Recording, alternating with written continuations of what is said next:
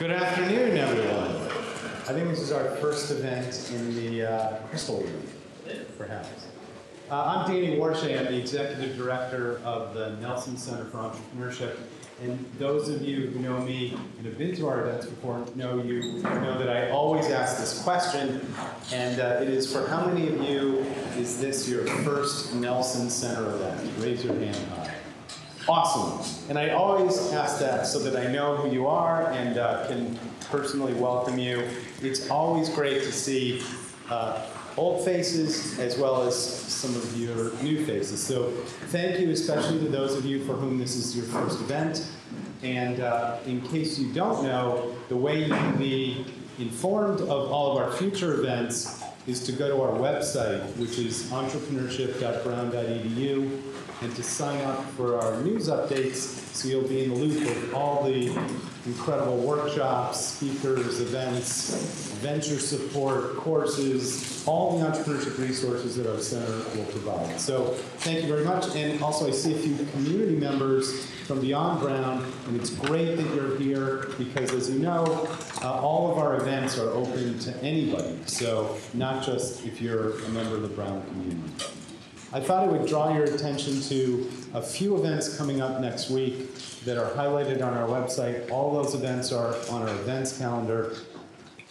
Two are affiliated with Family Weekend. One is Chuck Davis, class of '82, is going to have a presentation at this time slot next Friday, and it will be awesome. Chuck is a wonderful, longtime supporter of Brown, a serial entrepreneur in his own right, and every time he speaks at Brown, he's very well received.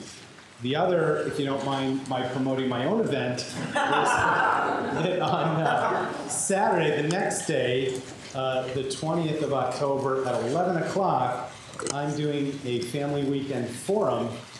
It's my workshop on bottom-up research. And so if you've heard it before, it can be a rerun for you. If you haven't heard it before, it can be an introduction to the first step in the entrepreneurial process that we speak about. There are other events coming up next week, even before that, on Thursday. And today, by the end of the day, is the last moment for you to sign up for our Boston Synapse Trek, which is an opportunity for a small group of you to go with us to Boston to visit a handful of startups. And in particular, this is a theme that we've done for the last couple of years that you can read about on our website. And if you're interested, though, it is filling up, and so there's only a couple spots left. You should immediately after this go to our website and find a place to register for that synapse. So at this point, I'm really happy to introduce an old friend, former student, Abhishek, and it is a little hard to believe. We just recognized it's been 9 years almost, 8.5 years, I guess, since you graduated from Brown. I remember the first time I met Abhishek, and even at that point, in our very first meeting, he was incredibly enthusiastic about these little dessert pastries that he shared with me that were common for people in the Netherlands, where he is from, to eat. And he had a whole vision about how he was going to create a company out of Brown that was going to make these pastries, stroopwafels, to share with the US public. And I hear a lot of enthusiasm from lots of students, and much of that gets channeled into reality, and sometimes it doesn't, so you just never know. And so, but given how dogged Abhishek was, even those very early days. I remember we met on the stairway in Wilson Hall. And it's not a surprise to me, looking back at that first meeting, that you've done so much with that initial germ of an idea. You were clearly set out to follow the entrepreneurial process that we teach here at Brown. You're such a good indication of the way that works in the real world. And so I'm excited to have Abhishek share his story with us. The way we're going to work this is, I know you have a lot of interest in sharing your insights, asking questions, so Abhishek is going to speak for just a few minutes, and then we're going to tee up questions. The only logistical favor I'll ask is, given the acoustics in here, please have the mic in hand when you're asking your question. And we hope we can make this, as most of our events are, as interactive as we possibly can. So thank you so much for coming back and sharing the wisdom you've accumulated through the years. It gives me a tremendous amount of pride as your former professor to have you here today. So thanks so much. Thanks.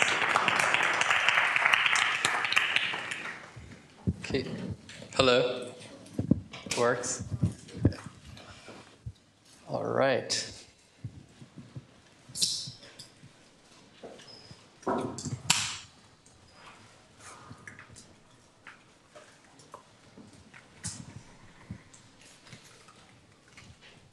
Hello.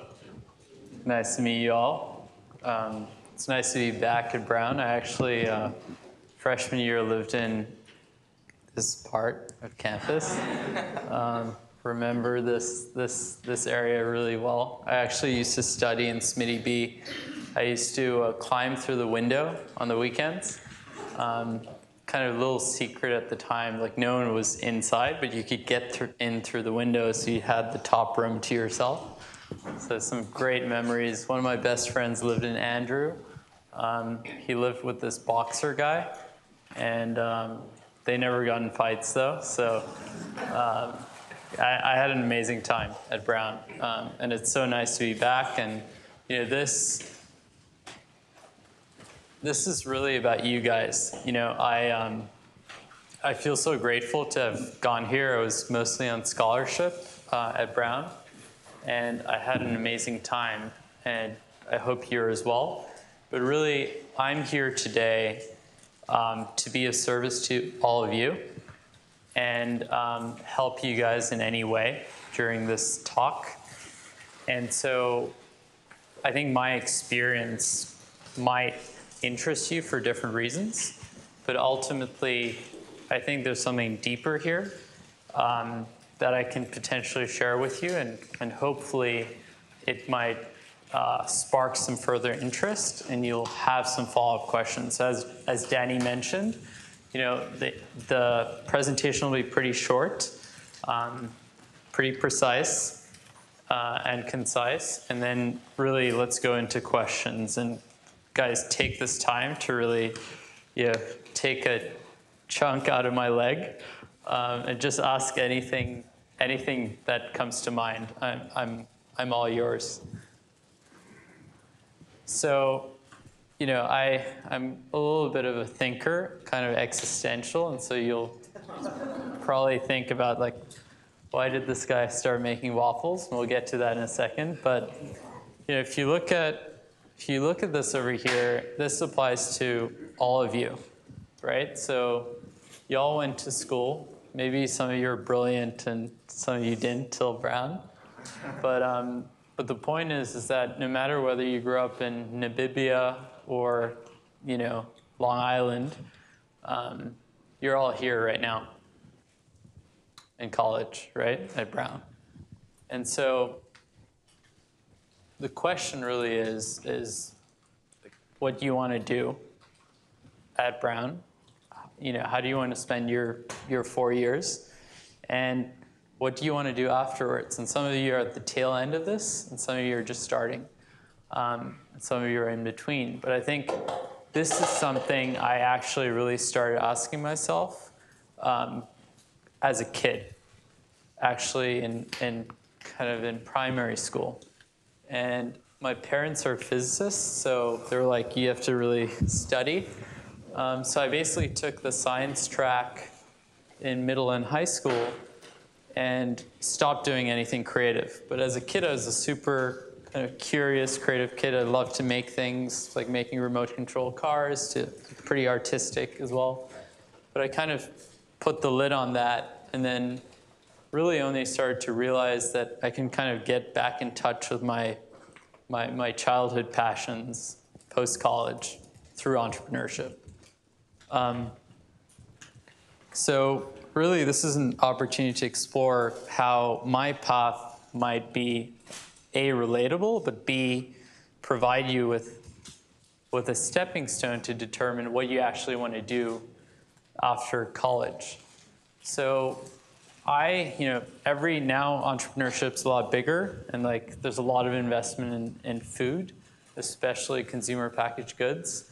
There have been a lot of success stories of companies being sold for a lot of money, companies having grown really quickly, some of them with tech multiples, and it's a pretty sexy space to be in. But when I started, no one wanted to invest in food. Food wasn't sexy. And I very much took my own path. I was like, my parents, I was very fortunate, are really passionate about science. And I saw the sparkle in their eye ever since I was a kid. And they're pretty simple people, but they're insanely passionate about what they did and what they're doing. And so I thought, well, if I can find that for myself, that would be really awesome. And so what I did was I looked at college as really an opportunity to eliminate things that I thought I was interested in, but wasn't really sure whether I was really passionate about and could do afterwards. And I think kind of from an academic background, I was thinking very much inside of the box. So if you look at freshman year, I was thinking about studying economics, engineering. I took an intro to neuroscience. I was like, holy shit, this is epic. Maybe I want to become a surgeon, neurosurgeon. And then first summer, it's not on here, but I actually shadowed a doctor, a surgeon in India. I'm half Indian, my mom's Indian, so our family actually sponsors a hospital there. And so I like spent a month almost fainting and like fainting a few times. It's like, that's not for me. And so, I started to realize that I didn't want to do something academic. I didn't really see myself becoming a professor. I really tried to become passionate about the things that I liked. I was generally pretty good at math. I ended up doing applied math because it kind of was the easiest thing for me. But I realized that my education was a tool for what I would do afterwards. I didn't want to do a PhD in molecular biology. I actually envied people that did at the time because I was like, holy F, like, I wish I was that person. But I didn't really know what I wanted to do, and it really, really was irritating. It's kind of an itch you couldn't scratch. And so I was fortunate enough to, sophomore summer get an internship in McKinsey in Amsterdam. It kind of used the whole Ivy League card, like at a school in the U.S. I know I'm very young, but you should give me a shot. And so I was fortunate to do an internship there, and it went really well. They wanted me back. Sorry. And then, junior year I came back, and by then I had a bunch of things were happening in parallel. So freshman year, I brought these waffles over from Holland, and stroopwafels. I don't know. Anyone doesn't know what one is? You don't know? All right. I thought you said you do that. Where are the? Do we have some boxes? Oh wow, they're gone. Great. That's a good thing. All right. So in Holland, where I grew up, 320 million of these are consumed. That we only have 16 million people. That's 20 per person per year. That is a shitload of these waffles. And so I thought, well, there's the Oreo in the US. There's the chocolate chip cookie, Chips Ahoy being a dominant force. But this product hadn't really entered the US market. At least no one had done it successfully. So I was really inspired by Chobani, the story of this Turkish guy who brought over Mediterranean yogurt and positioned it in an American way that was sexy and relevant, and that took off. So I wasn't thinking about that at the time, but I brought stroopwafels from back home, gave them to my friends, they absolutely loved them. And so fast forwarding to sophomore summer after my McKinsey internship, I actually went to Italy. And I studied Italian for fun, worked out of a bar, paid for my rent that way. And I started reading. I was really, really bored. Started reading about entrepreneurship. Daddy, I think this was right before I took your class. That's kind of the spark that wanted me to kind of take your class. But essentially, I started reading about like Richard Branson, like all these other entrepreneurs, and I thought, I had this aha moment. I was like, holy shit, I can actually make something, and if we can sell it for a profit, I can use that profit to make more things. And as a kid, I loved making things, so I found my passion. I want to be an entrepreneur, right? So I had this moment in Italy in this sleepy village, and I was like, there's no looking back. But I didn't have the balls at the time. So I was like, well, I did this McKinsey thing, post-financial crisis. Maybe I want to do something in finance. I was an absolute idiot at the time. But I was like, okay, well, let me see at least what finance is like. So I was working at Alvarez & Marsal. It's a restructuring firm. And they were doing the restructuring at Lehman Brothers at the time in London. I was a part of that team. Amazing experience, got an offer from there as well.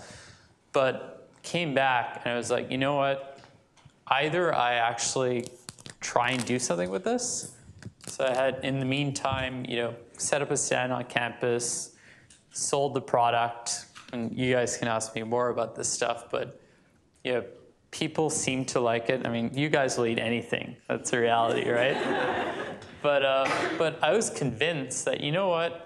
I'm going to give up these job offers. I have about $20,000 of savings from like internships and whatnot. I can survive for a year. And let's see. Let me try and do this. And then I didn't look back. And basically, I had this strategy where I was like, okay, I have a year. I need to get the business to a point where I can get some funding or I'm able to make enough revenue to continue on. But I want to give this a shot. So this is what happened afterwards. Hello? Yeah. Okay. So kind of brief summary of this, and I'll close up and you guys can ask questions. So when I graduated, you can imagine like being in Providence over the summer, no one's there, right? And I like bought an industrial waffle iron from Holland. I roomed with a friend of mine who's 2 years younger than me. So we paid for the lease that summer. And so I basically stayed in that apartment. And I was like, okay, we need to somehow start this. I need some money, right, to make more of them, buy more of the equipment, buy more of the ingredients.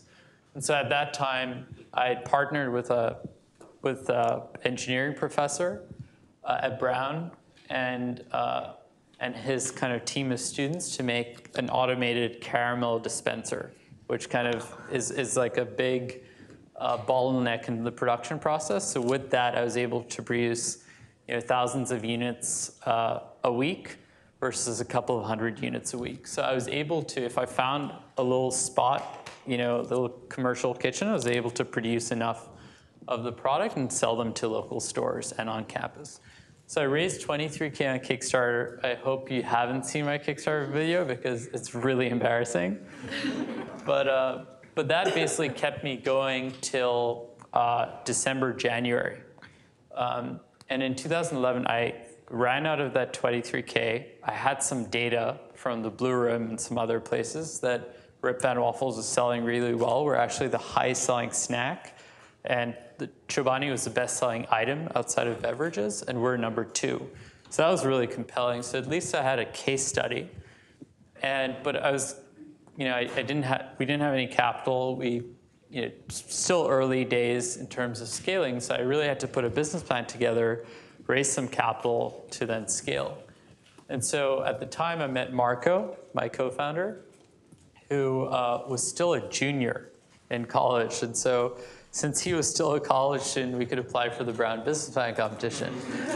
So it wasn't totally fair because, we, I guess, had a head start, but that worked to our advantage and we were able to win the business plan competition. I think it's a 50K prize at the time, but most of it wasn't cash. So I think we ended up with like 15K.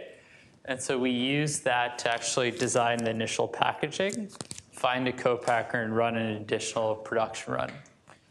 And then we were able to raise some capital from family and friends. We actually ran on that capital for 2 years, selling to like local universities. And then after that, there were many low points in the startup, but one of them was when we were kind of hanging on the string. We'd done around 200K in revenue, which is very little. And we're trying to figure out, okay, well, we don't have a distributor. We're selling to these colleges. We're not sure whether we have the right pack size or the right product format. How do we scale this business without diluting ourselves out of the company, right? Because when you take on capital, you have to give up equity, especially at that stage. And so what we realized was that one of our customers was a biotech company actually in Boston through a distributor where we just started working with. And they were buying 5 cases of Rip Van Wafels a week. And we called them up. We were like, why the hell are you buying so many Rip Van Wafels? And they said, well, it's the perfect treat in the mid-afternoon. And we're like, huh. So maybe this will also work in Silicon Valley because a lot of tech companies, after Google, start to basically give snacks for free to their employees. And so what I did was my little brother, the smarter of us two, was an undergrad at Stanford. And I basically crashed on his couch for a month. And we basically kind of, before the 900K capital raise, I visited 80 tech companies door to door and finally got into Square. And that actually wasn't a cold call. It was a friend of mine who was a year junior to me at Brown, who was like the 100th employee at Square at the time. She's like, come visit me. Here's the food person. And they started ordering. Literally within a couple of weeks, they're ordering like 20 cases a week. And so then they introduced us to their distributor that then brought our product into some other tech companies. And then with that distributor on board, we're able to reach a lot more of their customers. And then literally we'd made 200K over a couple of months. And we're like, wow, this is really working. And so we had a more robust business plan and a plan to scale the business. And at that time, we had raised around 900K from a bunch of angels, like 20K to the occasional 100K check. It was really hard to raise this, but we did it. And then that's when we kind of used that success story to get into Pete's. We got into Google, so they were moving 20, 30,000 units per month of our product. And then the following year, we got into Whole Foods. We got into more tech companies. And then beginning of 2016, we got into 12,000 Starbucks nationwide. And then we're like, holy shit, this is our moment, right? Like, we've made it. So we're like, everything's going to be fine. We're going to set up our own factory. We're going to go gangbusters. We hire all the wrong people. The factory we buy turns out to be a lemon. It doesn't work. The moment we place the factory in the facility, it essentially start operating it, the entire thing catches on fire. We lose $1 million because our margins go to shit. We're losing on every single unit we're selling. So you basically lost, I think at one point, $1.5 million in a month, which we miraculously recovered from because right before that, we raised $2 million. And so anyway, so basically during that time, we're doing around $4 million in sales. There's a lot of demand, but we can't fulfill it. We can barely fulfill Starbucks. And so, but luckily, a long stream of events, our previous co-packer, they can't set up a production line, a larger one, because they wanted to expand. because we had an exclusivity to all of North America for stroopwafel production lines with this manufacturer that kind of screwed us, I guess. So we negotiated a really good deal with them to actually go back to them and essentially at the same cost as if we set up our own production line. And so now we have 4.5 million units per month of capacity. We just got into Costco in the Bay Area, and we're about to fly again. So that's pretty much that. You know, there's a lot of innovation that took place during that time, and I think I got a lot of clarity, and so did Marco, about what we wanted to do. And I think this is really important because in the beginning it's about survival. You know, can an idea work, or can you get a certain job, or can you get into a certain school? But then you kind of start thinking about, well, why? Why does it matter? And so I think having gone through so many ups and downs over the last almost a decade, I realized that I'm going to die anyway. And if I'm not doing something that's impactful to other people, then I might be enjoying it, but it's kind of like mental masturbation, right? So I was like, well, if we can, through our products, have a little bit of an impact in some way, then I think we can feel better about what we're doing. And if we can do that beyond the waffle, you know, with the waffle and beyond the waffle, that would be really cool. And so I think that's when kind of our mission really became clear, beyond kind of making Rip Van Wafels the next Oreo in the US or Chobani. And the mission was to essentially improve people's lives by creating better, convenient foods. And we put our money where our mouth is because we actually started to reinvent the waffle every 2 years. So when we started the company, this product had 14 grams of sugar. Now it has 8 to 9, and beginning of next year, it'll only have 3 grams of sugar. And we've also developed a protein version, which has better nutritionals than a Kind bar and a Cliff bar that's launching beginning of next year. We're launching 1 gram sugar minis. And then we're actually going beyond, so you can take the same technology and create a healthier Pop-Tart, right? And so on. So that's, next year is actually really exciting from an innovation standpoint. It just took a little while to get there. Now, this is my journey, right? But really, it's about you guys. So the question is, how can I help you with the limited experience I have to help you figure out what the heck you want to do when you graduate, right?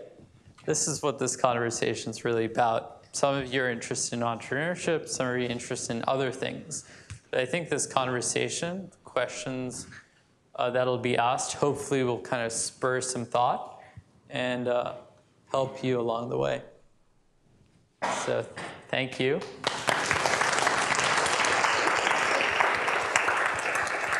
And yeah, let's do it. So whoever wants to talk needs the mic, right?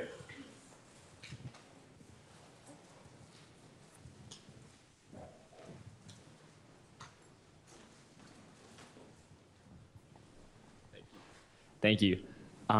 Did you have an advisor starting out, and how important was that if you did?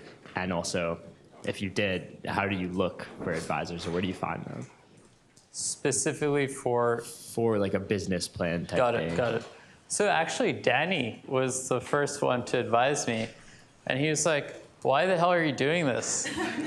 He said, "You know, we, you know, in his class, you know, part of, I mean, a lot of you probably know this, and he can speak a lot better to this than me, but part of the class requires you to basically put a business plan together, right? And essentially test an idea to some extent. Perhaps it's evolved a little bit since. But so he wanted me to think bigger, and he wanted me to think, you know, he wanted me to critically think things through. And he basically warned me, he's like, dude, this is really hard. And you want to make sure that you put yourself in the best position post-college. And so I'll answer your question. So that's, that I guess he advised me for first time. But I think I had a gut feeling. Sounds kind of very cliche and silly, but I really thought that since this is such a popular product back home, and since it's the #1 sold item in Schiphol, which is our international airport in Amsterdam, this must have legs in the US. And I just love this product so much. I'm not going to listen to anyone. I'm going to see where this goes. But I think along the way, which was kind of foolhardy because it could have horribly failed, right? But so besides Danny giving me some advice, I had, Barrett Hazeltine, spoke to him a bunch. I think Barrett Hazeltine's a yes man. And that gives you a lot of self-confidence when everyone around you is like, why the F are you making waffles, dude? You gave up a job in McKinsey, But yeah, I think so Barrett, and there's this other guy called Misha Jakowski who used to live in Providence and I think now lives in South Carolina. He's a Brown alum. And he has a family office. He's an investor, and he gave me a bunch of advice. And then John O'Shea, the chef at Brown, he helped us get into some other colleges. And I think that was about it at the time. And it wasn't really till, I think we were doing this in a little bit of a vacuum. And I think that's one of the things that we should have probably done differently, is surrounded ourselves with more people that could help us, people that had gone our path, right? Or people that have had extensive experience in the industry that we're getting ourselves into. That proved to be very helpful. We just brought on board the ex-CEO of a company called Blue Buffalo. It's a pet food company that just got sold to General Mills for $8 billion. He's been super helpful. We had the ex-CEO of Cliff Bar as an advisor for a long time. She was instrumental. Basically when you have people like that, they're able to prevent you, I guess, from falling into potholes, right? So yeah, I think also when you're in college, right, people really are willing to listen to you. And it's amazing how much you actually can learn by reaching out and being a little fearless. And so really use that opportunity. Really use college to kind of reach out to people that you think would never respond, whether it's alumni or not alumni. I think it's a great opportunity because the more of that you have, the better prepared you'll definitely be. And they'll also help you think more critically and strategically within that domain. They also might be full of crap sometimes. So you have to really think for yourself. But yeah. Please. Mike?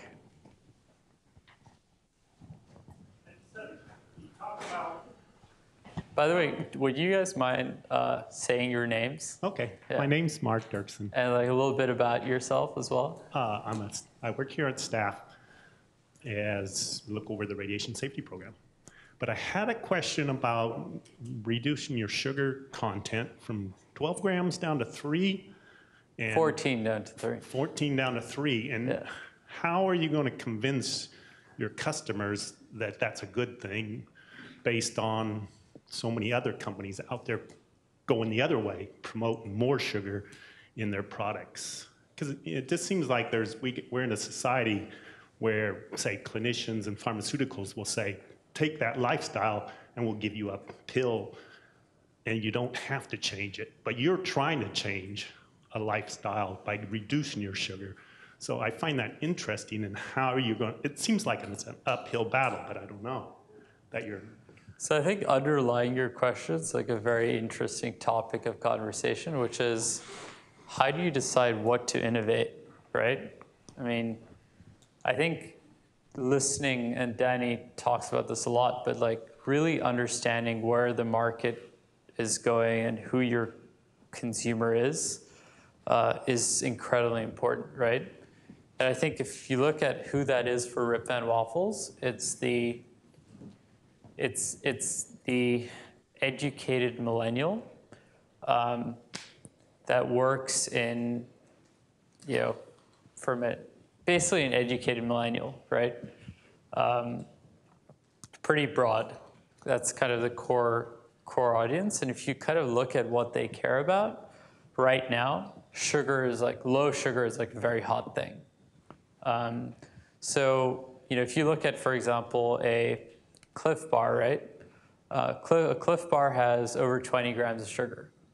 But a lot of people don't know that because what they call out is organic, right? And that they're sustained energy.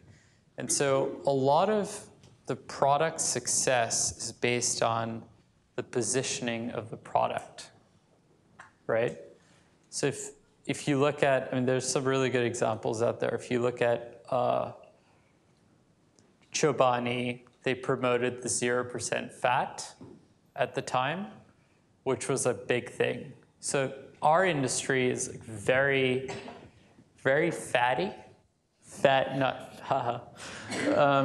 there are a lot of fads and there are a lot of trends. And so if you're able to resonate with those in a way that is authentic, where like it's pretty clear that sugar is not good for you. It's actually one of the worst things, especially refined sugar. So if you lower that, right, that's generally a good thing. I think the definition around health and healthy eating isn't defined from first principles. And so the World Health Organization has a different definition. The FDA has a different definition. It's a pretty gray area. There's certain things with like research recently that are pretty clear. So I think one thing that's important to us, irrespective of positioning, is let's try and be honest, right? But let's also try and be smart, and let's try and position ourselves in a way that resonates with what people want. I think the overlap of the two for an indulgent product like this is sugar. If you can basically have something that's as indulgent as a Snickers or an Oreo, but you're having an order of magnitude less sugar, that's awesome, right? That's like, that's replacing something that's actually not very good for you with something that's less bad for you, right? So, yeah, so I don't think it's a problem for us. I think it's actually a big strength for our target audience. But I think more broadly, it's about understanding that consumer, understanding what resonates with them, and basically testing that out before you actually go ahead and launch that. That's where the kind of the rapid prototyping model, right, is really effective for finding product market fit, what they call product market fit.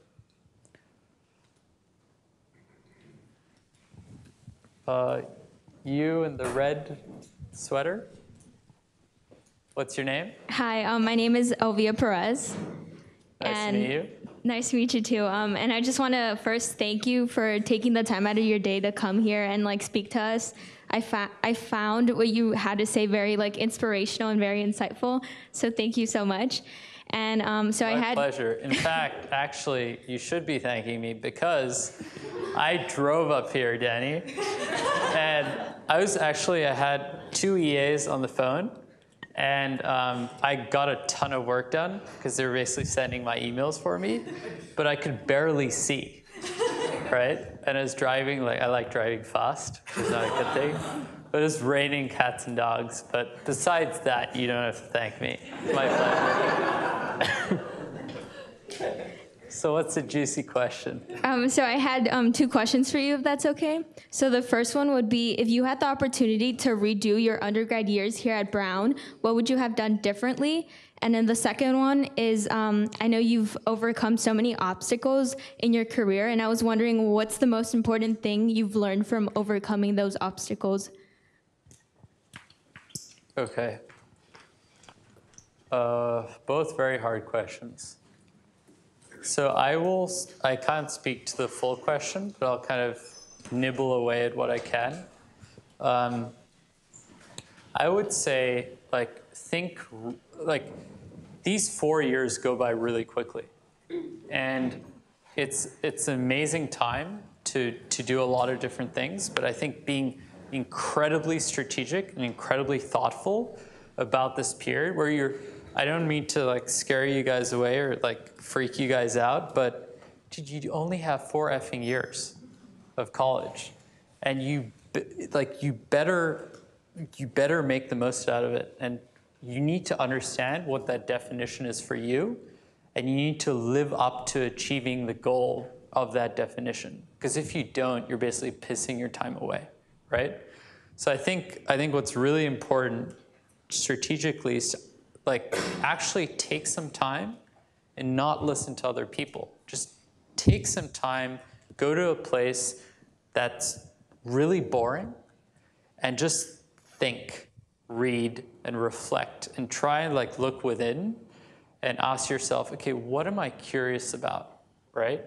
I think that's super important. So if you do that early on in college, I think that's a huge advantage, because you can actually prepare yourself and craft how you allocate your time in college in a way that can prepare you for whatever that goal is. Now, it might end up being that goal isn't ultimately what you want to do, but you're being thoughtful, and I think that's the point, because that is a great principle to apply for personal growth, right? And so if it's not the thing ultimately, and that thing might be evolving, or you might be kind of like me, which I'm an entrepreneur, I'm going to be an entrepreneur for the next 20 years, right? The point is that seeking process will keep you even keel, and when you look back, you'll be like, holy shit, I had an epic time. And in the end of the day, I mean, that's what matters, right? So I think that's one. I think number 2, what have I learned from overcoming obstacles? You know what was really inspiring for me was reading, before Ray Dalio, who's a famous hedge fund guy, wrote the book called Principles. He actually had a kind of life philosophy document where he has kind of his principles on life and kind of his principles in business. And it was a free document. I think it's still free, but he's trying to sell his book now. So you can find it online somewhere. But that really helped me think. It gave me a very different perspective of how to think for myself. Because I think the thing about college and high school and primary school that's really, really bad is that you kind of, it depends what schooling you've had, but you kind of have to learn by the book, and you're not really thinking critically from first principles in a practical way for yourself. I think that really helped me do that. So I think overcoming obstacles helped me become more resilient, because when you, I guess, I don't work out, but figuratively, when you build a muscle, right, you can become better at overcoming obstacles. But I think it taught me that an obstacle is just an obstacle. It's not positive or negative, it's just a thing in your way. And I think the key thing is to understand how you can get around that thing, right? And we kind of sometimes, when you have a failure or setback, feel really bad and our ego gets bruised. But the point is, if you can detach yourself from what it is you're confronting and figure out as objectively as possible how you can get around that, that's how you grow, right? So I don't know if that helps, but. Yeah, thank you so much. Cool. So yeah, I highly recommend you guys reading this if you haven't already. Ray Dalio's Principles. It's really interesting. You, and then you behind. Hi. What's your name? I'm Anya. Let's like get more details now. What year are you? Is it working? Okay. Hi, I'm Anya. I'm a freshman here at Brown. Thank And you for your where are time. you from? I'm from the Bay Area, California. Okay. Yeah. I just want to ask, so I know you mentioned that you admired how Chobani was able to like almost Americanize their like yogurt product that had like foreign origins. They're the biggest yogurt company in the country now. Yeah. So I wanted to ask how like initially you figured out how to frame your product in a way that kind of like got past the barrier that stroopwafels were relatively unfamiliar in America and like convinced people in the US that your product was something that they needed. Yeah, so that took a while. I think it was when we started to really listen to consumers. So we did a bunch of focus groups. So we created a product, and they were like, oh, maybe we should do this to it or that to it, right? But we were like, hold on, let's talk to the people that are eating our product, and let's listen to them. Let's try and infer what they like about it and what they don't like about it. And then let's eliminate the stuff they don't like about it and like add the stuff they like about it, right? And so I think part of that's the actual product itself, right? The taste, the texture, the make of it, but a big part of it also is the packaging, right? So with a physical products company, if you don't have any money to market, the packaging is the marketing, right? It's on the front and the back. And so again, by putting out an idea of the packaging, understanding what the FDA allows you to call out on the front from a health claim standpoint, and then on the back as well, you basically test these things, see what resonates, and then based on what resonates, you make those modifications. So yeah, I think once we figured that out, it actually improved sales substantially. Thank you. Yeah. I know some of you have to leave for a 1 o'clock class, which is, of course, perfectly fine. I thought I would at least pause and ask everybody to thank Abhishek for being with us today.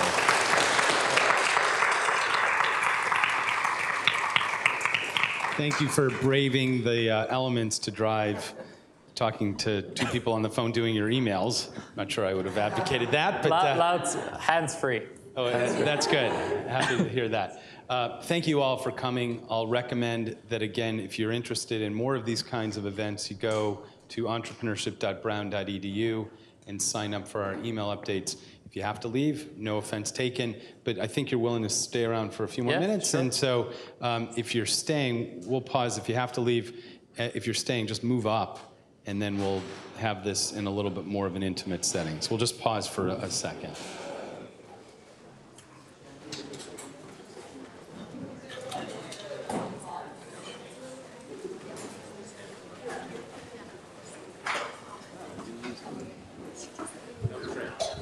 Good?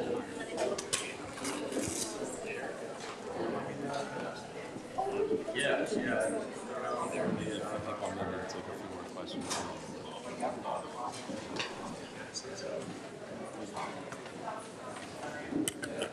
So if you're staying, just move up, and we'll have time for just a couple more questions.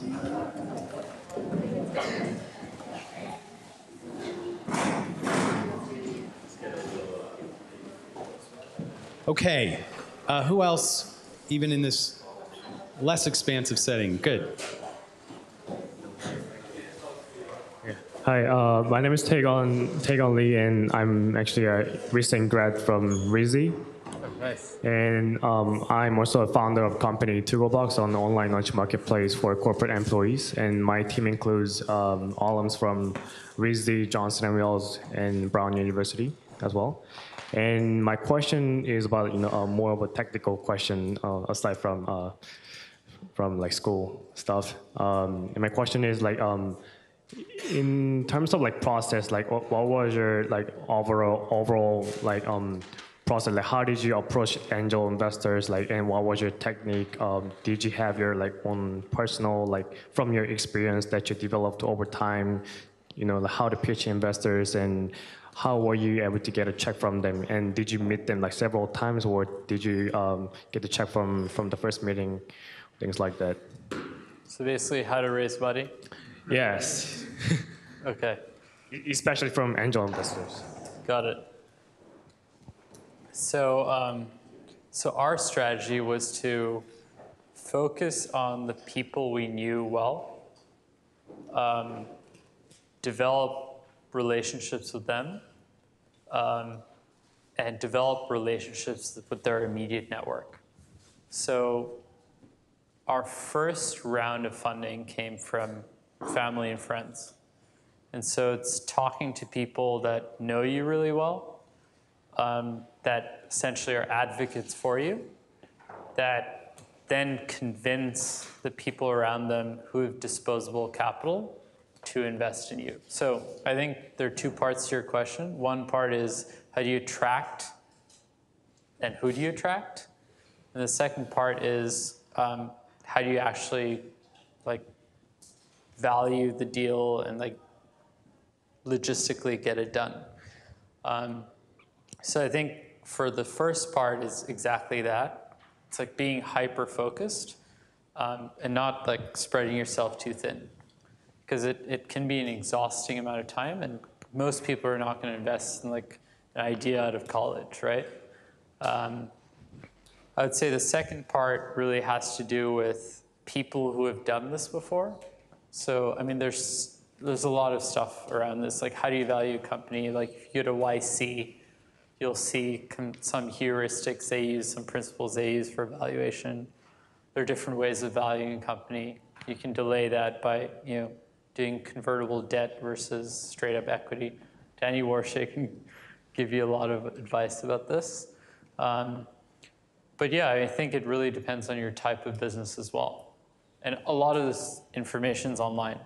You can look it up. And I think using kind of best practices for your industry and then putting a deck together, kind of showing kind of a business plan, a growth story, even though most of it's probably BS, will, I guess, for some investors, give them the confidence that you've like really thought through what you're thinking of doing, at least.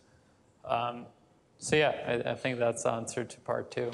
Was there anyone that you reached through like the primary people from AngelList or outgoing like channel? So AngelList didn't exist actually. Yeah, so it was really the, and there weren't even a lot of like online groups. It was mostly, as I guess what I did was I like went through the Brown Alumni Network. I just like initially just started calling people, but after a while I realized that didn't really work very well. So it's like going after people that you know and really focusing on that. And you might have like a friend who has like a wealthy uncle who like likes your friend a lot, and and you get to know that wealthy uncle and you're like, come on, give us a shot. It's gonna be huge, Yeah. Pleasure. Yeah. Hold on. Make sure we document. Once you knew that this is what you wanted to do, so about maybe junior year or sophomore, junior year, did you start to change the courses that you took to shape like around your entrepreneurial visions? I tried. Well, I was doing applied math econ, so I had to like finish like my major requirements, and then outside of that, it was like, okay, well, what classes can I take that require little horsepower? So for sure, I was like trying to figure out how I could allocate more time to this. Yeah. Yeah. Hi, I'm Vivian. I'm from Mississippi. I'm into like food and nutrition, and you mentioned that you're trying to reduce the sugar to like 3 grams. So what are you replacing that? Because I'm assuming you're going to keep the same taste. How are you replacing that taste? It's a lot of weird, no, kidding. So we're using actually a chicory root fiber that has the same properties of tapioca, which is our current filling, kind of a nice chewy caramelly filling, but it's much more nutritious. So it's more expensive as well. I mean, that's a problem with a lot of these effective ingredients, is that they drive up cost, which kind of is inhibitive for your business model. I think with economies of scale, we're able to get over that. But yeah, it's that one ingredient that's making a big difference for us. So that the glucose in the tapioca has pretty high carb and very low fiber, and also has a decent amount of sugar. So if you replace that 1-for-1, you're actually able to make the product a lot more nutritious, which is awesome. Second thing we're doing is we're actually doing a mix of monk fruit and cane sugar versus just having cane sugar. And what's interesting about monk fruit is that it's much more sweet per volume than sugar is. So by adding some monk fruit and take away sugar, you can actually use a fraction of the sugar you'd use otherwise. So.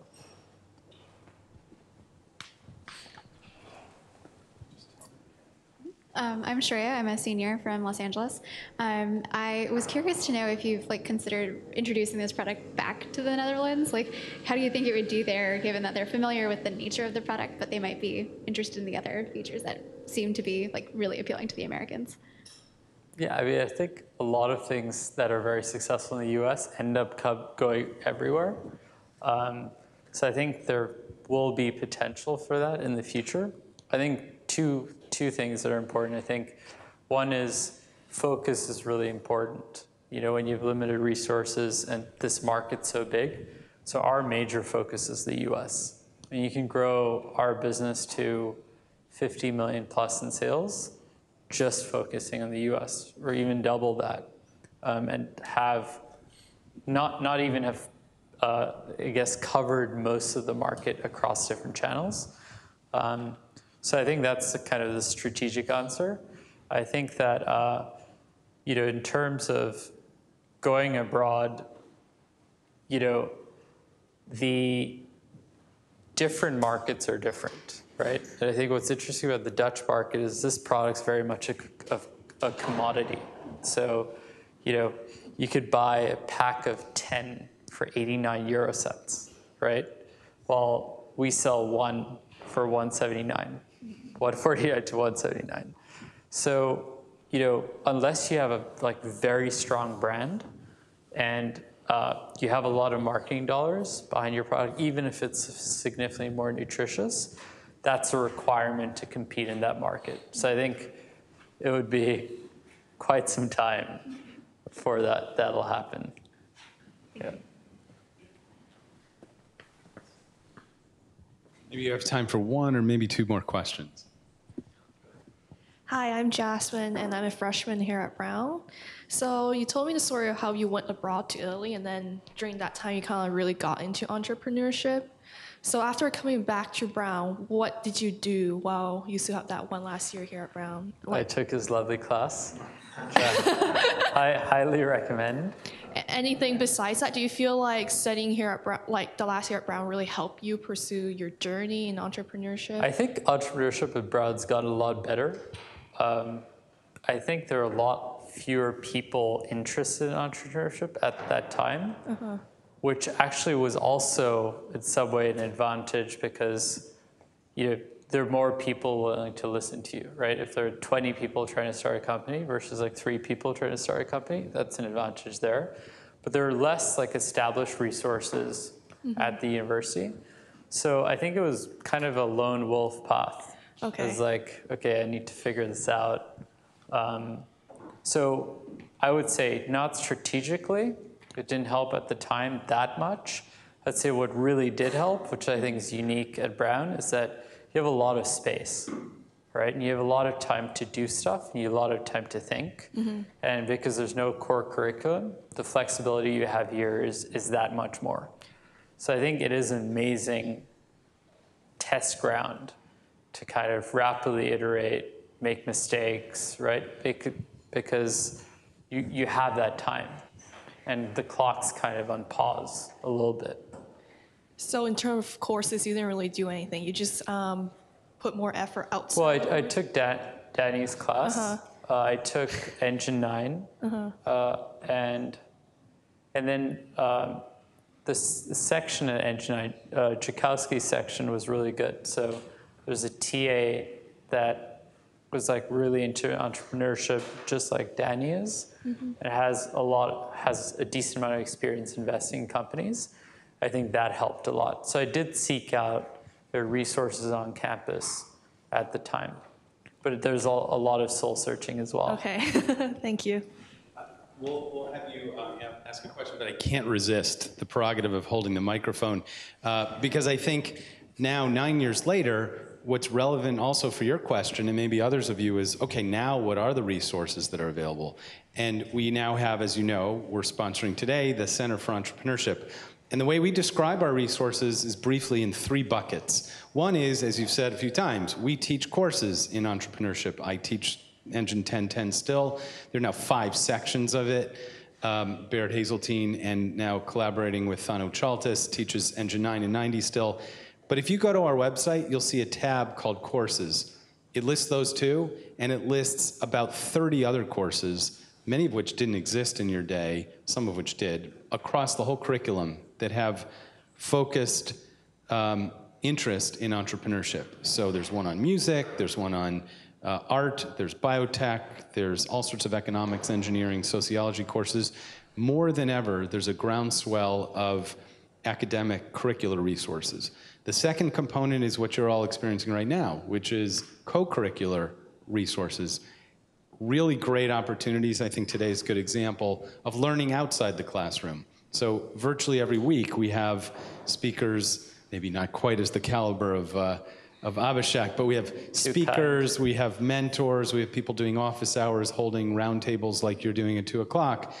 You could spend an enormous amount of time outside the classroom learning in all sorts of ways. And then the third, which is maybe exactly you're asking, is where we provide resources that teach you not only about entrepreneurship, but they empower you to do it.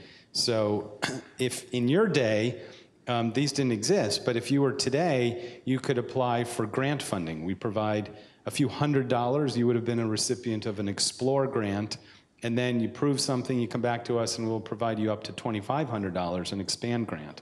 You would have been a perfect candidate to apply to our summer accelerator called B-Lab.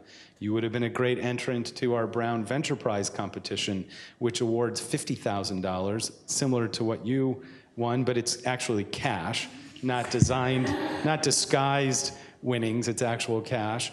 And then if you had chosen to plant some roots here and grow your company in Rhode Island, you would be eligible for a $50,000 grant from us and the Slater funds to commit to starting your company and growing it here.